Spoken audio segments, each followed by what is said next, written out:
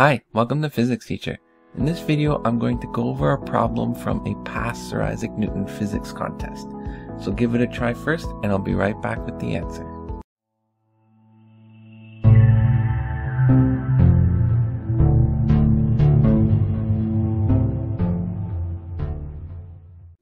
Alright, so this problem, if it weren't for this movable pulley, would be a basic problem you would learn in any introductory high school physics class.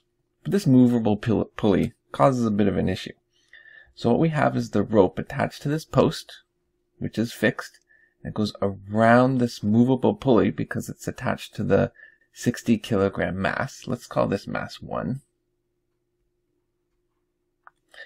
And so mass 1 moves with the pulley to the right. And let's say it moves with some acceleration a. And then this rope comes over here over a fixed pulley, and we have this hanging mass. Let's call this mass 2. Now its acceleration is not going to be a. So what's its acceleration going to be? Let's look at the rope. When this mass moves down, let's say 1 meter, the rope that's pulling block 1 must also move by 1 meter. But this rope is split into 2 segments here and here. And so each one only moves by half a meter to sum up a total of 1 meter. So block 1 is only going to move half the distance of block 2, and will therefore, since that occurs in the same time frame, will only be moving at half the speed and will only have half the acceleration. So block 2, if block 1 has an acceleration a, block 2 has an acceleration 2a. Now that we know that, we can go and solve the rest of the problem. So let's look at the free body diagram for block 1. Now there's no friction. All we're going to have is 2 values for tension.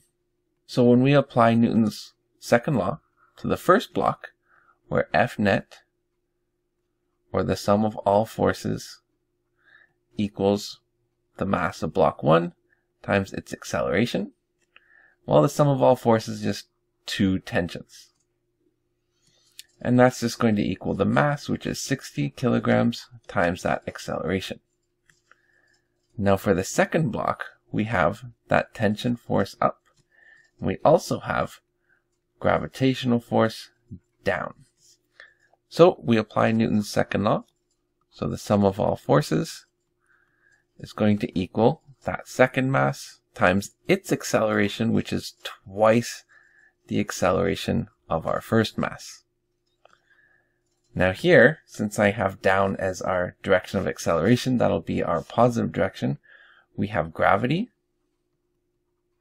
minus tension is equal to 2 times its mass, which is 20, so 40a. Alright, well, force of gravity is just mass times our gravitational field strength, and its mass is 20. So I'm going to write that as 20g minus tension is equal to 40a.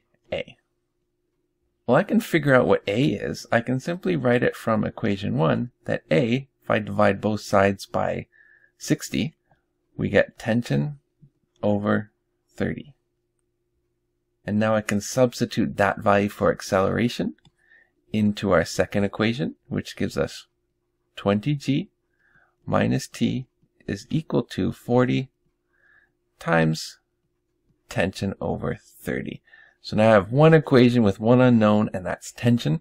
So let's collect those terms. So we have 20g. We'll move this tension to the other side. So that equals 40 over 30 is just 4 over 3t plus t, which is equal to 7 over 3t.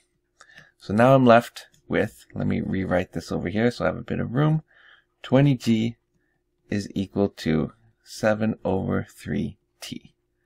So multiply both sides by 3, divide by 7, and we get tension as 84 newtons when we sub in g as 9.81 newtons per kilogram. So our answer is A.